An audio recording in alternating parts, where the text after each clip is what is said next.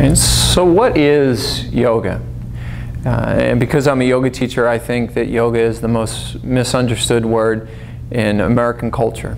I'm sure other people would think there's other words. But to look at the word yoga, it comes from the Sanskrit root Y-U-J, which means to yoke, or to create union, or to balance two energies. Oftentimes when we're looking at Sanskrit words and we're translating them, or any language where we're translating from one into another, there'll be multiple words because there's some meaning that's lost by translating a word. But if we just look at the word yoga as being like a conjunction that's connecting two words to become one. How old is yoga? It's really kind of tough to say. Recorded history doesn't go much further back than 3,000 years. And some historians will say 5,000, some will say 7,000 years old.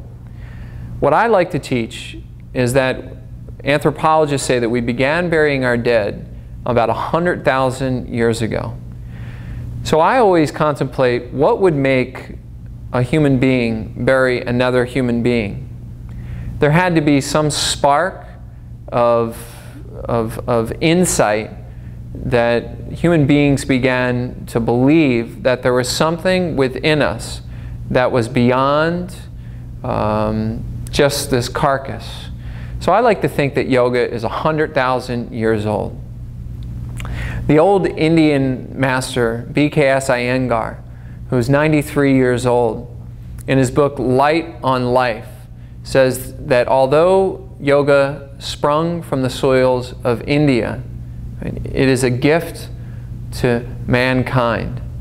And I like that because yoga is a gift that everybody can benefit from and enjoy.